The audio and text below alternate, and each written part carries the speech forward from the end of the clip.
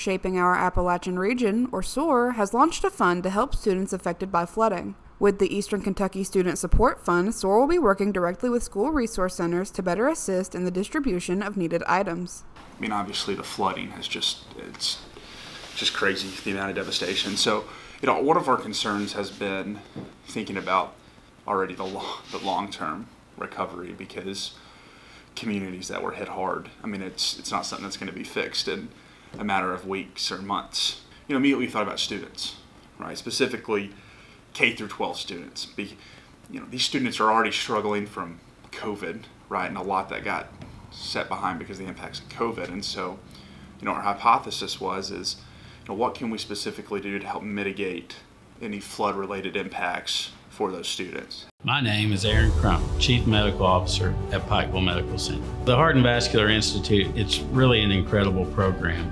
Made incredible because of the providers, because of the technology, and because of the staff.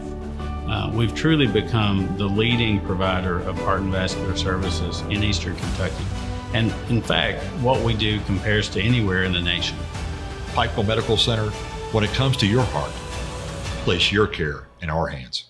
SOAR has already raised over $60,000 through private donations from corporate donors and individuals. We're not going to be able to do everything for everybody, but what is an area that we can really try to focus in and make a difference? And we're thinking about students, and we're thinking about things like laptops, Chromebooks. We had one superintendent tell us probably 1,000 Chromebooks were lost. So the needs at school for technology, equipment, supplies, then also when that student goes home or wherever they're sleeping. As so many have been affected by the flooding, much support is still needed. We're going to need help for a long time, right? And these students, they're our future, so that's where we're going to start. And yeah, any support would be greatly appreciated.